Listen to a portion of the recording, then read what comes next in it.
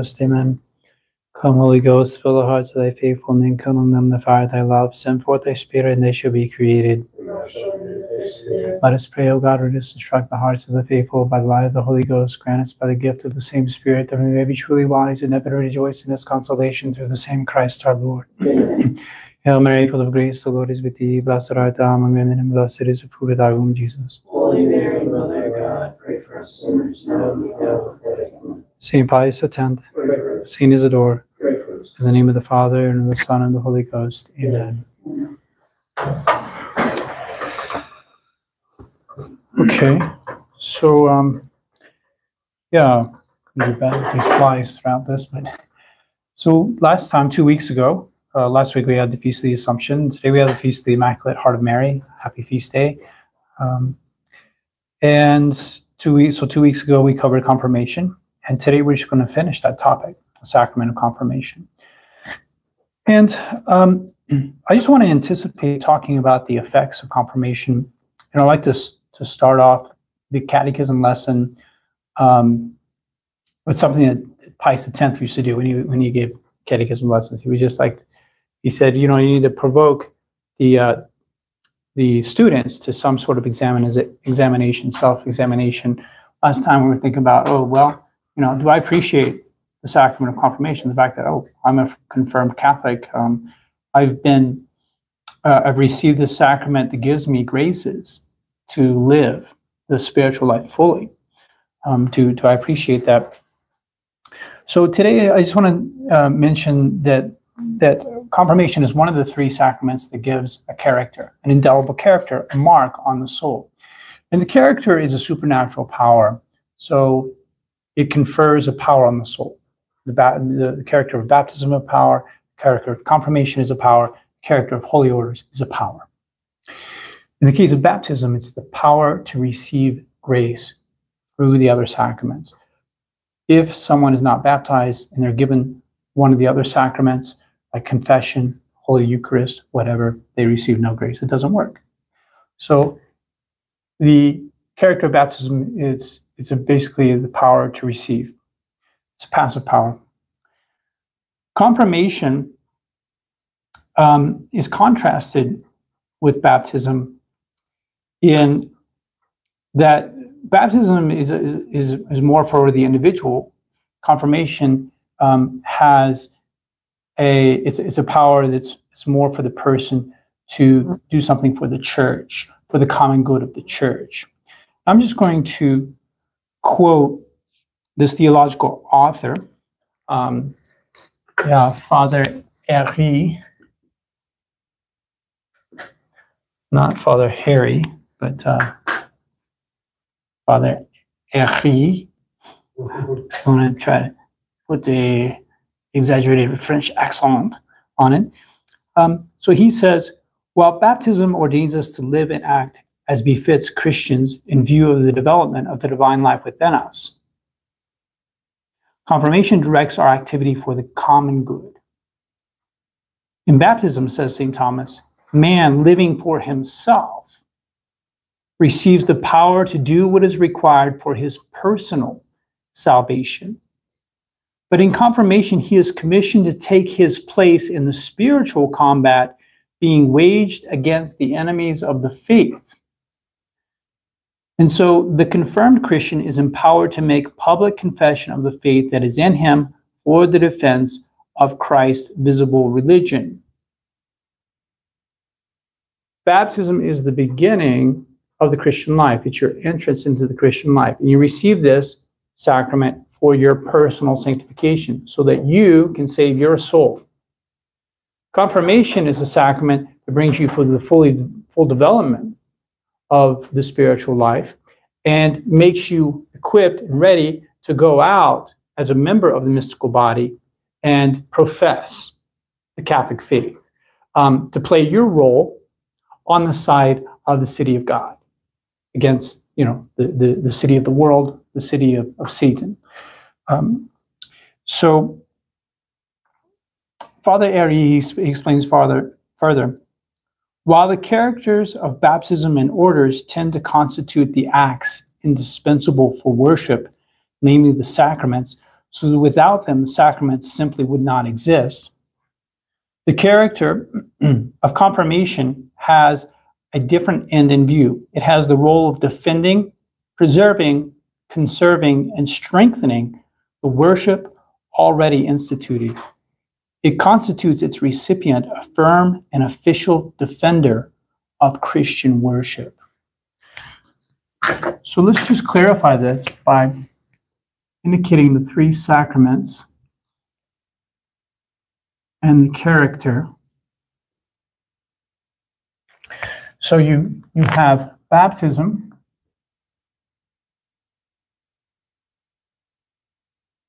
holy orders, confirmation, and baptism is the power to receive the sacraments. Holy orders, the power to give the sacraments. And he's saying that confirmation, the power to defend the sacraments or Christian worship.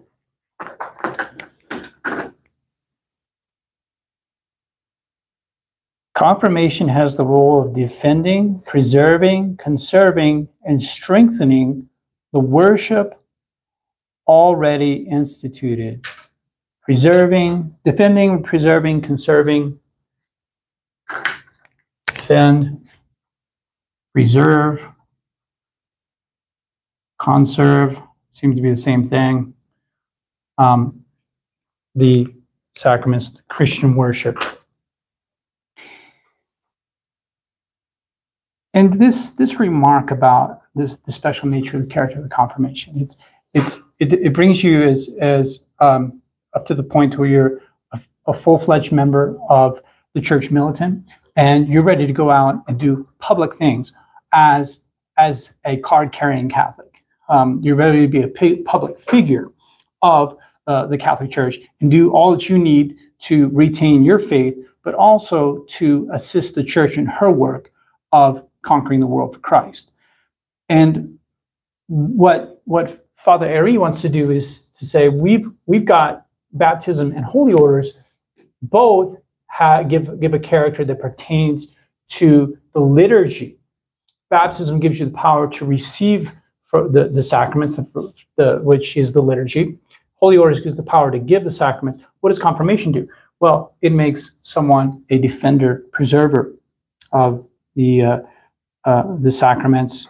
It strengthens the worship already instituted.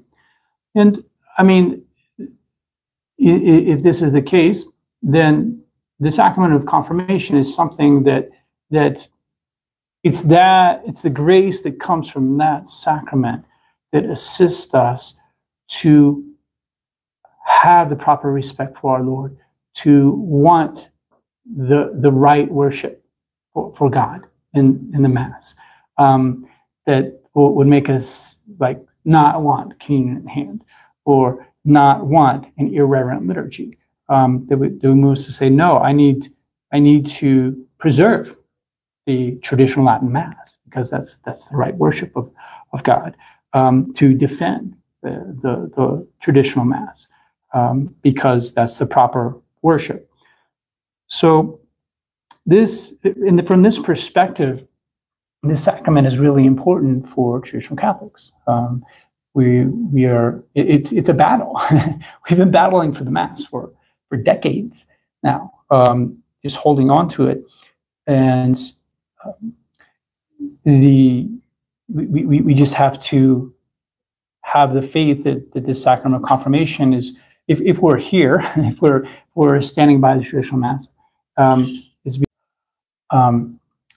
why is it the bishop? Why is the bishop one who does sacrament of confirmation? I think I might have mentioned this 2 weeks ago, but no, that was a really long time ago. Why not the priest? Why not the priest? Typically, the bishop. Well, here's what St. Thomas says in the Summa, question 72, article 11 of the third part. He says, in every work, the final completion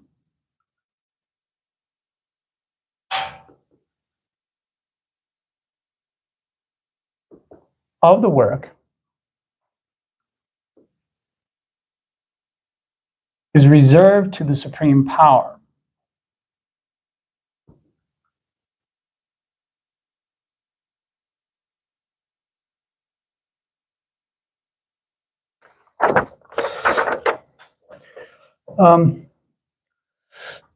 So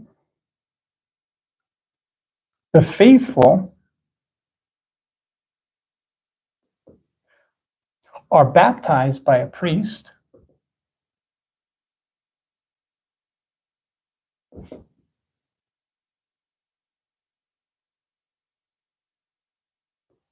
and confirmed by a bishop. So what is the work here? The work is the perfection of souls, the sanctification of souls, making souls perfect. And the beginning of that work is done by the priest when he baptizes the person. The completion of that work is done by the bishop when he confirms the person. St. Thomas gives the example of a statue that's finished by the highest craftsman. So perhaps you have the lower craftsman can do the rough work, but when it comes to the fine work on the statue, you have to get the finer craftsman, the master craftsman. Okay, and he's going to do the fine detail on the statue. Or a letter, he says a letter typed by, St. Thomas doesn't say this, but it's another example. A letter typed by a secretary is signed by the manager, signed by the senator or the president or whatever, even if it's typed up by somebody else. That's necessary for the work to become complete. Really, it's not very effective unless that happens. So the faithful who are the building of God and the letter of the Holy Ghost. We are like something being built up by God. And God sends a priest, first of all, to start the building. And then to do the finer work with the finer details, he sends the bishop, the master craftsman, who has the fullness of the priesthood. And he completes that work. Or the priest is like the secretary typing up the letter. The bishop is like the one signing it. We have some examples in Scripture of this, of Acts of the Apostles, where you have lesser ministers working with people, and they say, well, there's another step, but we can't do it. We need to call in the big guns. So in Acts chapter 8, there's one of the deacons, the apostles ordained deacons. They ordained 7 deacons. One of them's name was Philip. And Philip is in Samaria. And people gave heed to him. They believed Philip as he preached the kingdom of God in the name of Jesus Christ. They were baptized, both men and women. So Philip's there. He's preaching. They're believing. He baptizes them. Now, when the apostles in Jerusalem heard that Samaria had received the word of God, they sent to them Peter and John. On their arrival, they prayed for them that they might receive the Holy Spirit, for as yet he had not come upon any of them, but they had only been baptized in the name of the Lord Jesus. Then they laid their hands on them, and they received the Holy Spirit. So this was something that Philip could not do. Obviously, he would have done it if he could have done it. They were his people. But he didn't do it because he didn't have the power. So he calls to the 2 apostles, Peter and John. Then in Acts 19, a story from the journeys of St. Paul, where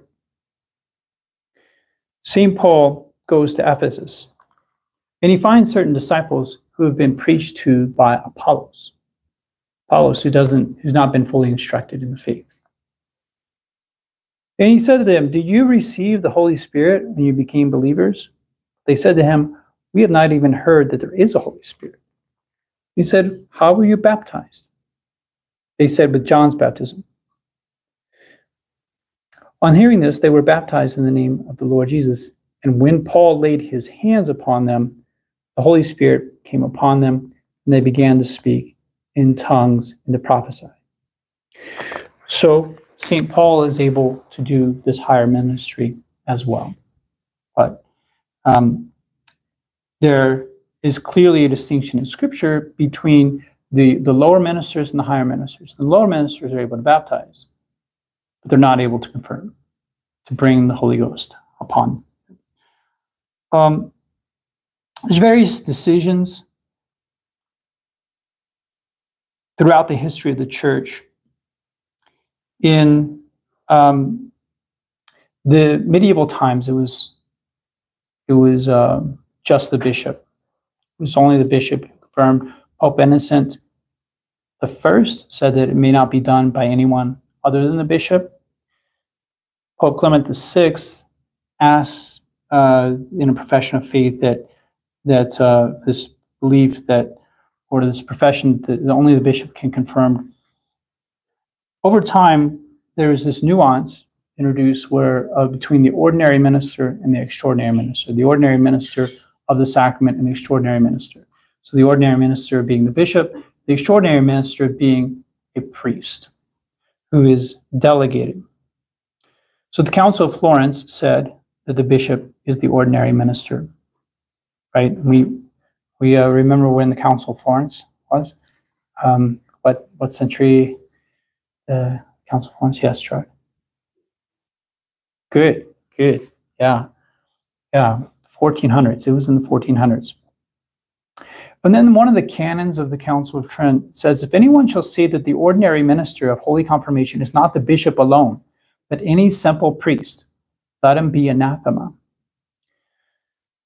So Trent also makes that distinction in the 1500s, about a century and a half later. So it is an old practice that the priest be an extraordinary minister of confirmation, but the church doesn't like to do, historically has not liked to delegate this too often, because she wants those who are receiving the sacrament to understand its importance, and she wants the ceremony to correspond to the nature of the sacrament. So if it is the nature of sacrament that it brings you to Christian perfection, then it is appropriate for the bishop to do it. And if you just have your parish priest, same one who gives you Holy Communion, hears confessions, and so on, if he's the same one who gives you confirmation, and you're thinking, oh, this is just another day at church, right? It's nothing extraordinary about the sacrament. So, like pre-Vatican II, when priests were given permission to administer confirmation in remote areas where there were very few bishops, yet they were told, make sure it's not the parish priest. It can be like the vicar apostolic or some priest delegated by the Holy See, but not the priest that everybody sees every day. There should be some pomp and ceremony to the administration of the sacrament, and obviously it's very special here when the confirmation happens. So, the bishop comes in, and we have this very special ceremony that the children have been prepared for a long time, and we try to do a practice with them, show, okay, this is how you conduct yourself in the reception of the sacrament, and there's sponsors there. So the church in the past only gave permission for the priest to do it on rare occasions. I think now it's a lot more common for the priest to do confirmation. Here's what the new Code of Canon Law says. Canon 884 says the diocesan bishop is to administer a confirmation personally, or is to take care that another bishop administers it. If necessity requires it, he can grant the faculty to one or more specific priests who are to administer this sacrament. For a grave cause, the bishop and even the priest endowed with the faculty of confirming in virtue of the law with a special grant of the competent authority can, in single cases, also associate priests with themselves to administer the sacrament. So it used to be the Pope alone who could give this permission, but now it's more at the local level. The bishop has the power to designate one of his priests for the administration of confirmation.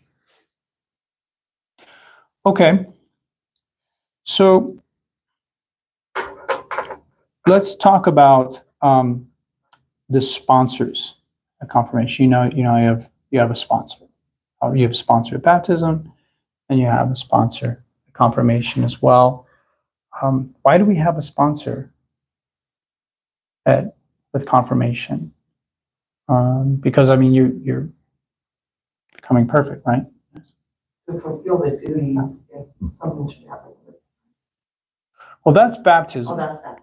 That's baptism. So the godparents make sure that the child will be instructed. To help that child to pray and to receive their, or to do their confession. Yeah. To make sure that they're taught the faith and raised in the faith. If something happens to the parents. Whereas confirmation, we have to have recourse to analogies, comparisons. We say, okay, you don't just need a guide when you're learning an art, but also when you've completed learning it, you still need some sort of mentor. Catechism uses the example of a soldier. He goes through basic training, okay, and he's finished his basic training. Now he puts his uniform on, he's got his guns and everything, he's equipped. Does that mean he just goes off on his own now? No, he still needs someone to guide him when he goes out to battle, to direct him, instruct him, and when he comes back from battle, to be there for him.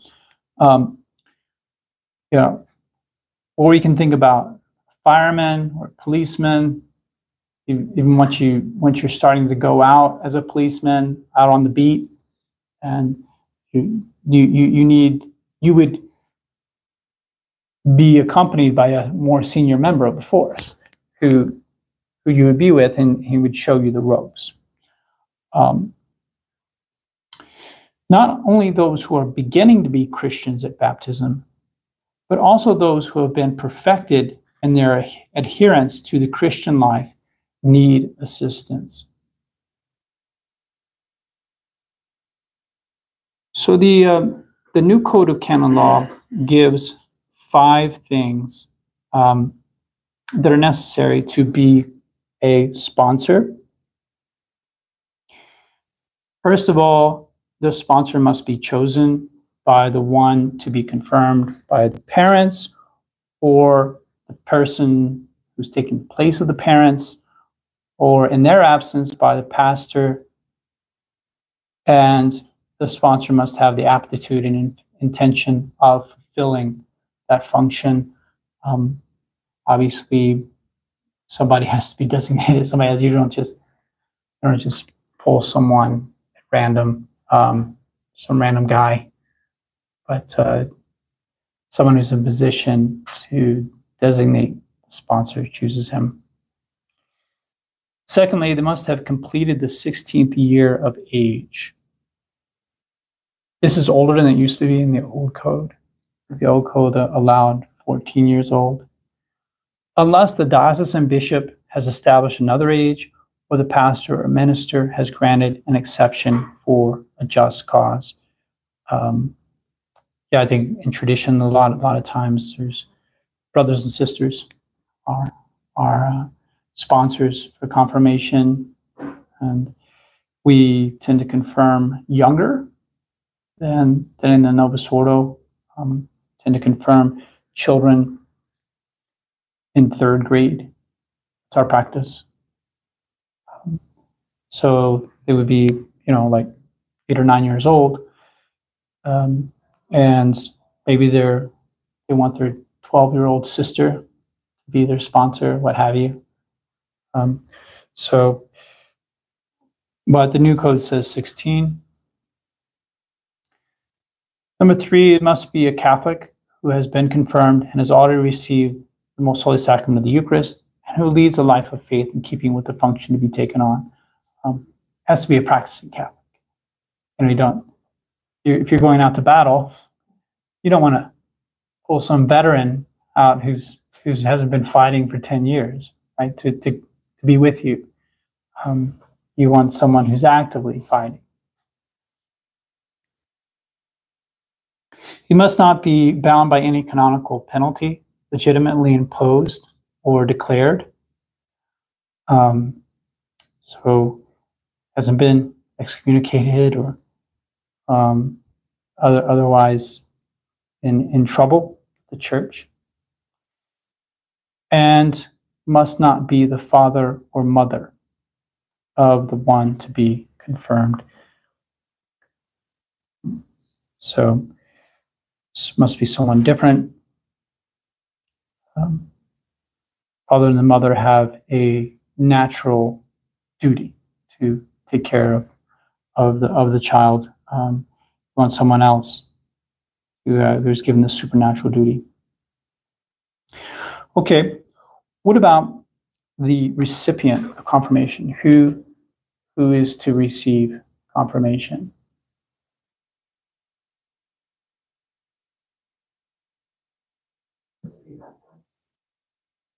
Be baptized? Have to have minimum knowledge.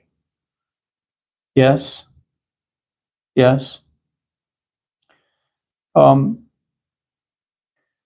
So what if someone said confirmation is not necessary for salvation, so not everybody has to receive it? What would you say to that?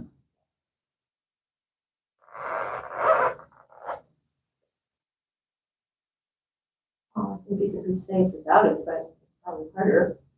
It's harder.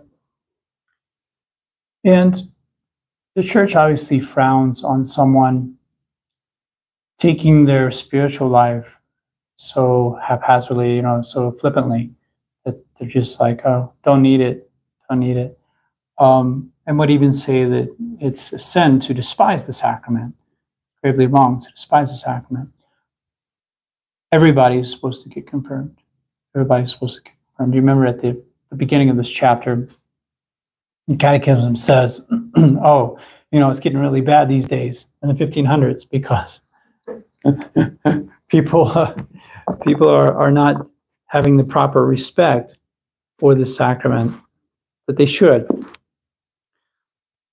If ever there was a time demanding the diligence of pastors in explaining the sacrament of confirmation, in these days, certainly it requires special attention when there are found in the Holy Church of God many by whom this sacrament is altogether omitted.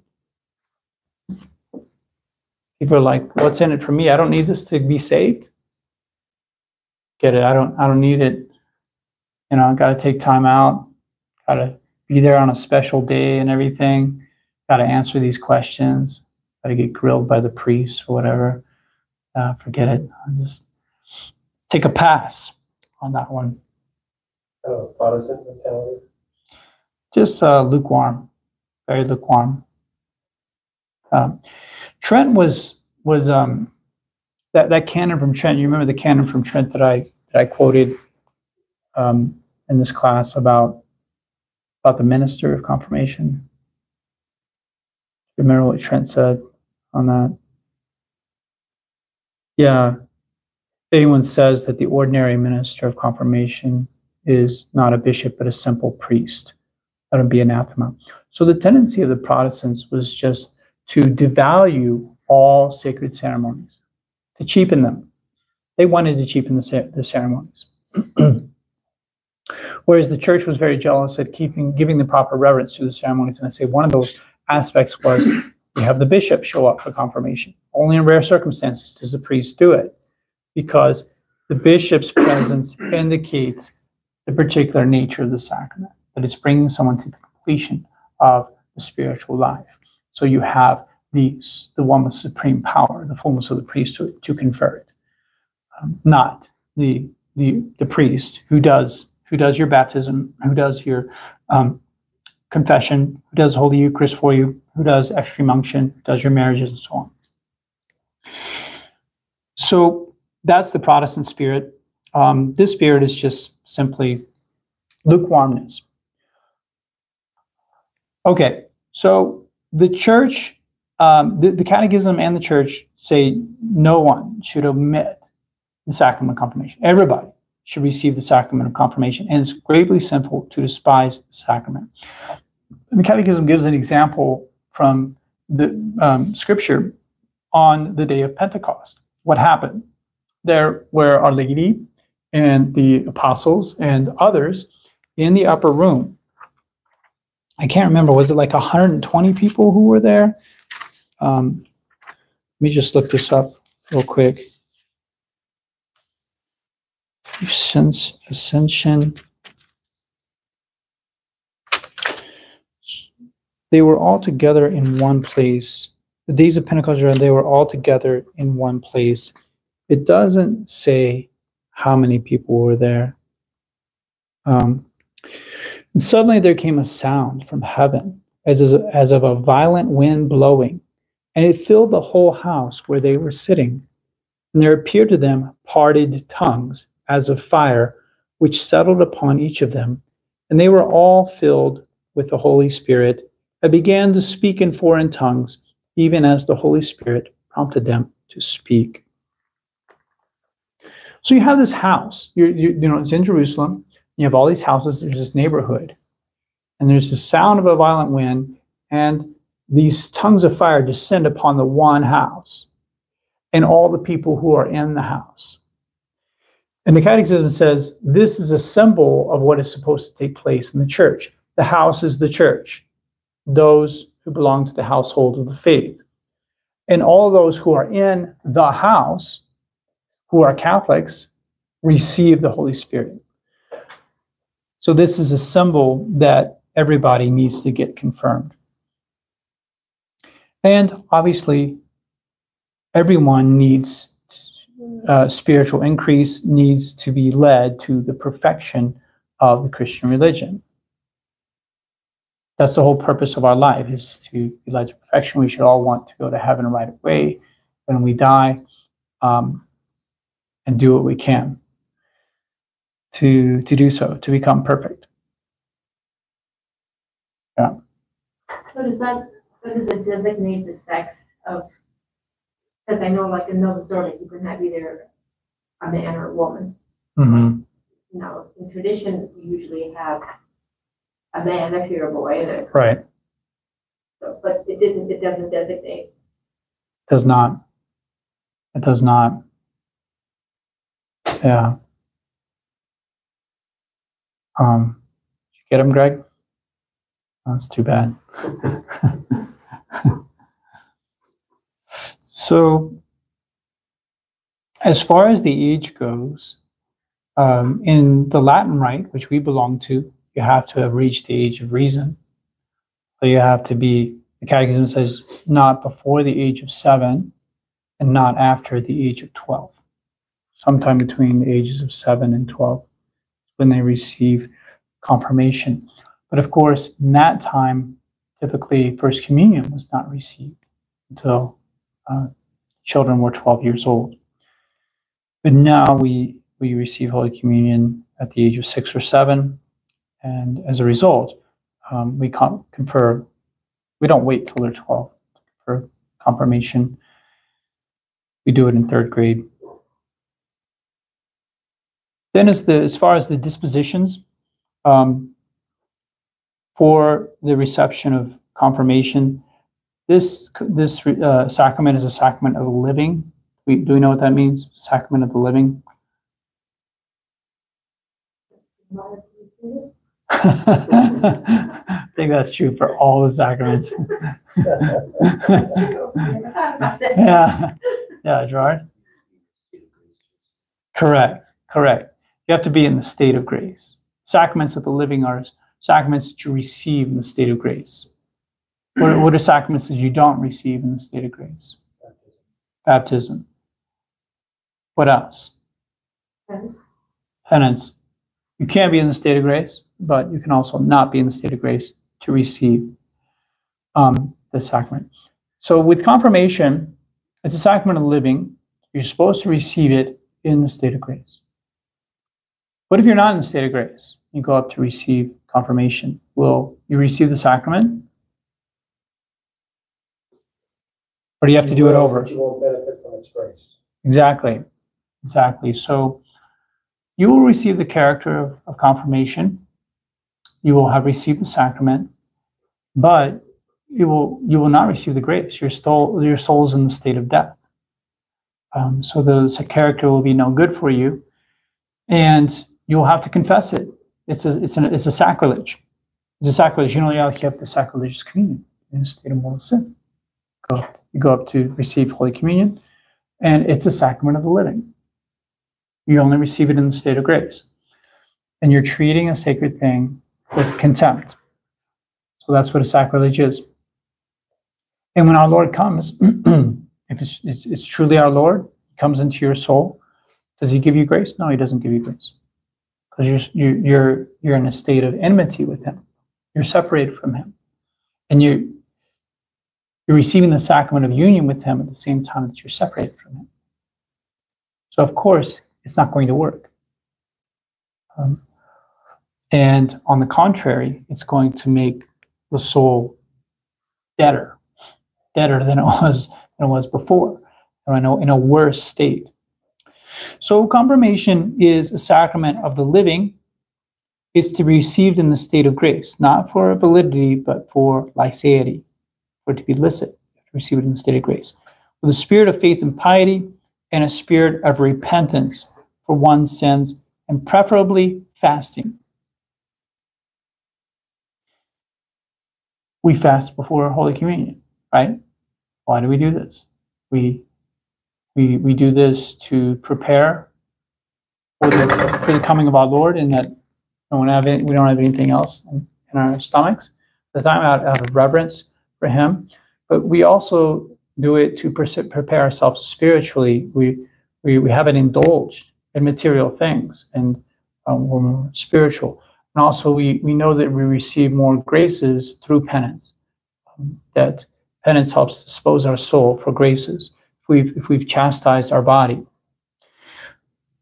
So this is recommended for the recipient of confirmation. It's also recommended for the minister of confirmation. When the bishop goes to administer confirmation, that he fast beforehand, the day of giving confirmation, so that he can confer it in the best dispositions possible. Okay, so the last thing we need to talk about are the effects of confirmation.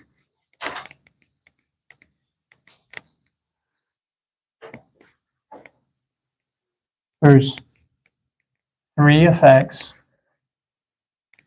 of confirmation that are mentioned by the Catechism.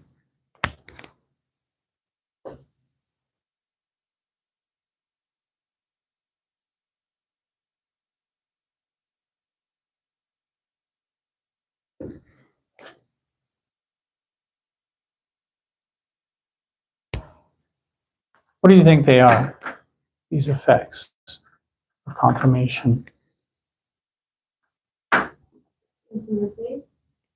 Strength. Yes, strength.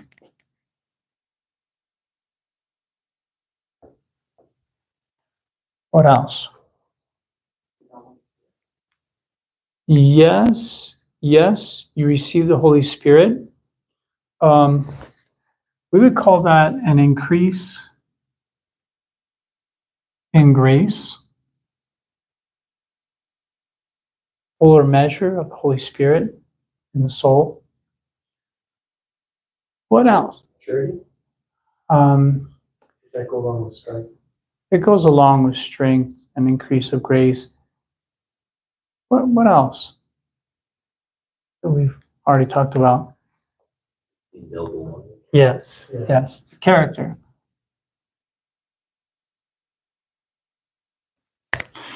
So first of all, the strength makes us stronger. That confirmation makes us stronger Christians than we were before. Maybe I'll just read to you what Catechism says on this.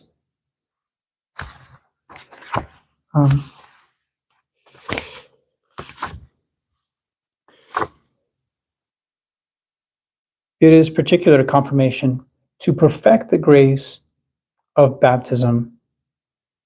For those who have been made Christians by baptism still have in some sort the tenderness and softness, as it were, of newborn infants, and afterwards become, by means of the sacrament of chrism, stronger to resist all the assaults of the world, the flesh, and the devil, while their minds are fully confirmed in faith to confess and glorify the name of our Lord Jesus Christ.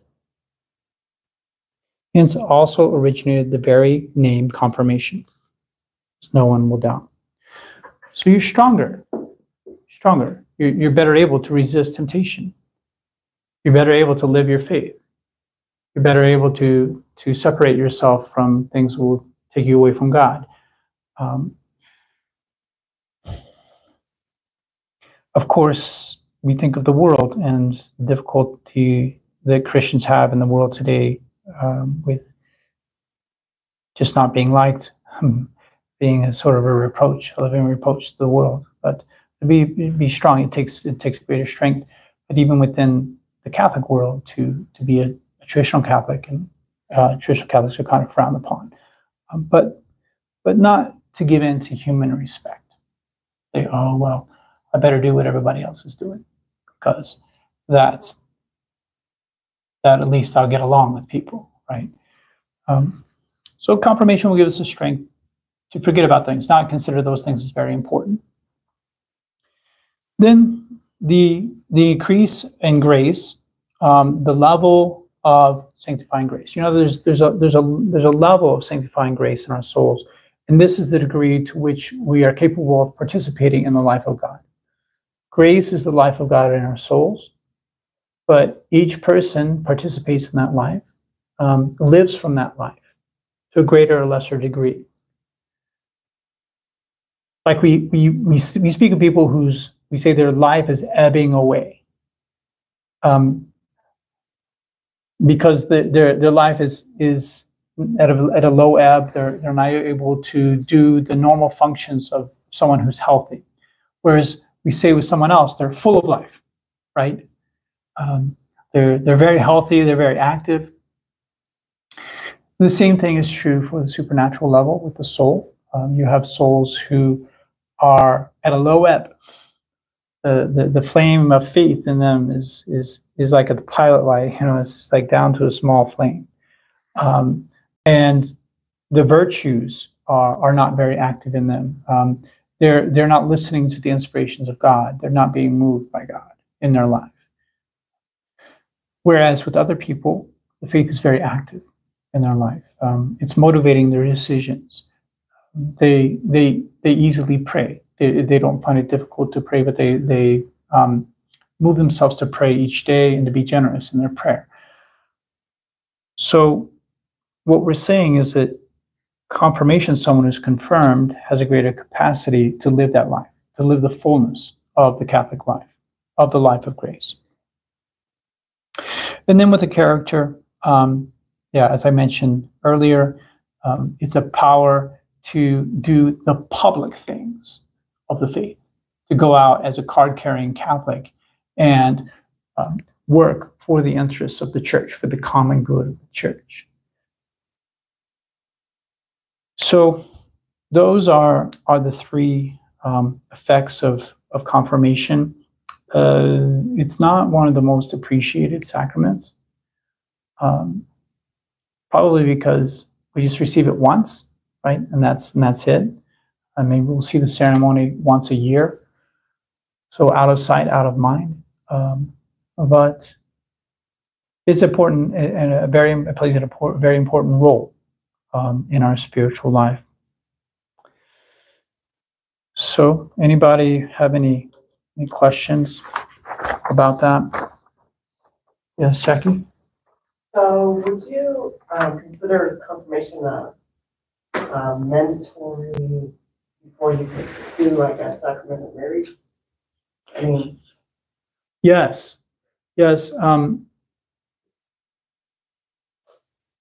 In most cases, it is mandatory. It is mandatory. But in some cases, it's permitted for someone to get married before they've been confirmed. Say you have someone who converts and they're baptized right before their marriage, and there's no bishop around. There's no possibility for them to be confirmed. Well, they have to promise, I'm going to make sure to get confirmed. I've had a couple of cases like that here, and I have to follow up after they get married. I was like, okay, well, this is when the confirmation is, and you need to get confirmed. So they just got baptized a few weeks before they got married. Well, normally speaking, the person who's getting married needs to be confirmed. So is the marriage valid if it didn't happen? It is. Yeah, it's. If the person's not confirmed, the marriage is still valid. Even if marriage is kind of funny.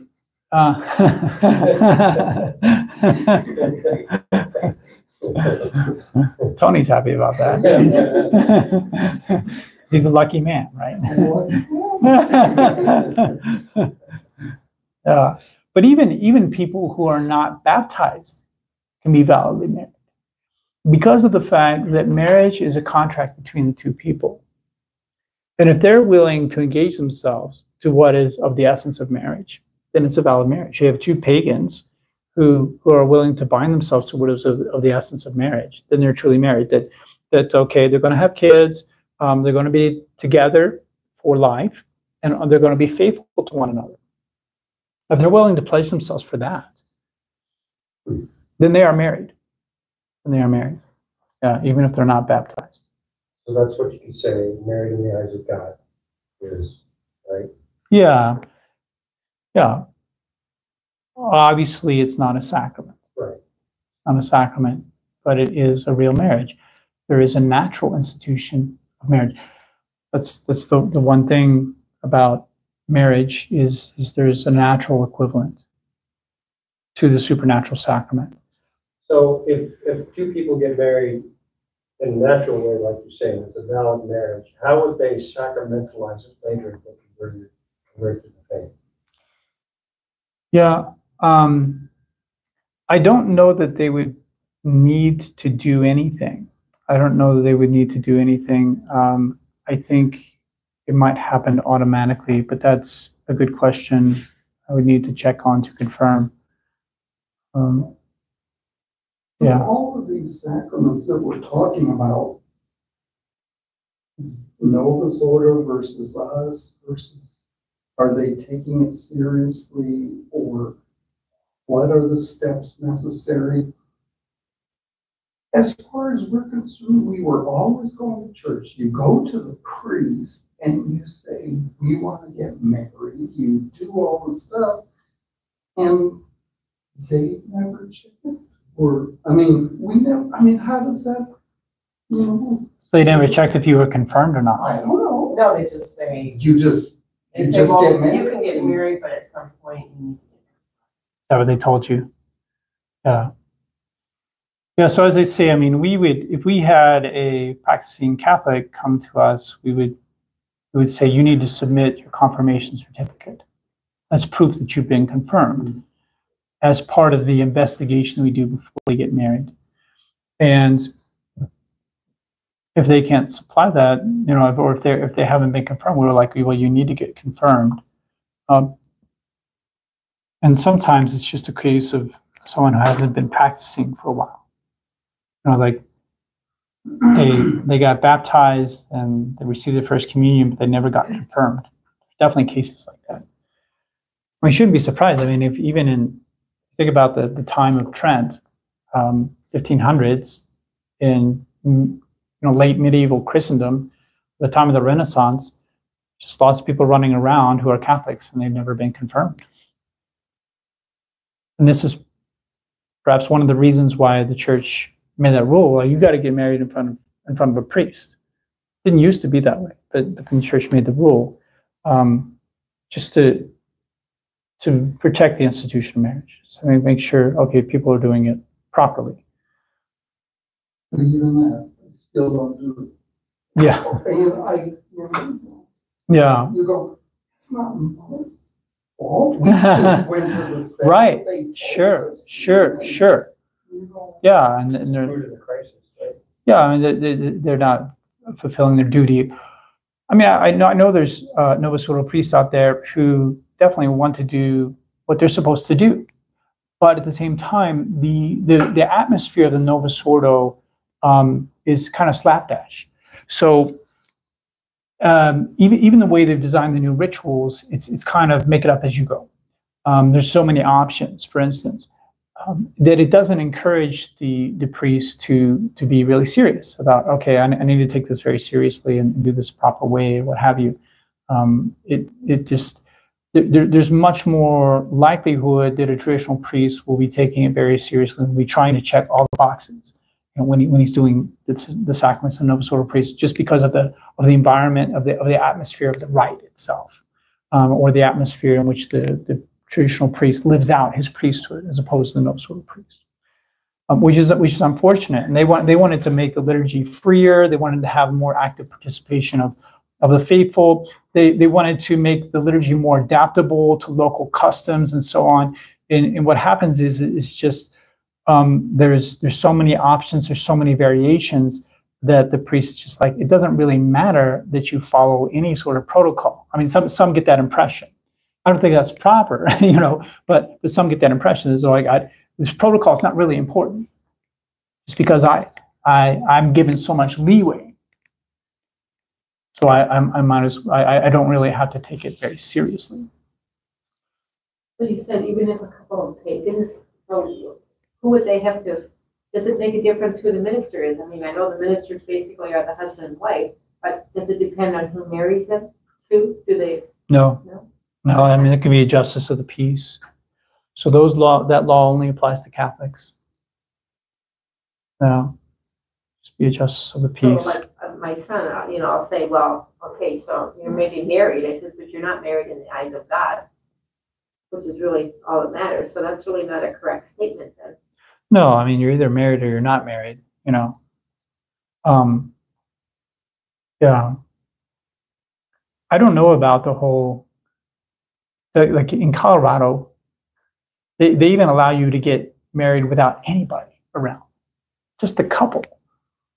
You can just show up and say, we went in the woods and we exchanged vows, and there's no witnesses. I don't know if that works in the eyes of the church. That just seems really strange to me. The couple can just declare, we're married. Just apply for a marriage certificate. So if you started practicing the sacraments again or whatever, you would not do like a sacramental marriage? I mean, a sacramental service or something? Like an exchange of vows. Mm-hmm. Yeah, we call that a convalidation, and I just have to double check on that. That's Whether I'm thinking that's going to happen anytime soon, so don't worry about it. yeah, but I mean, if you're talking about Catholics who got married outside the church, then their marriage is not valid in the first place. So it's different. So the marriage doesn't exist. So it has to happen. The ceremony has to happen. But if we're saying the marriage already exists, and then people come into the Catholic faith, does their marriage become sacramental just by that happening? Yeah, that's what I need to look up. So it's funny. So we talked all about confirmation now, but we never really talked about the 7 gifts of the Holy Ghost. Yeah. So is that basically, so you have an increase in the 7 gifts? Yes. I mean, I'm just following the Catechism. We can talk about the 7 gifts if you want, but I'm just following the Catechism, and it doesn't go through the gifts Okay. in that Catechism. I've done that before, to go through each gift, explain what it does, and so on. But yeah, there's books out there as well that explain that by Holy Ghost fathers. Holy Ghost fathers like to write about that. I don't know why.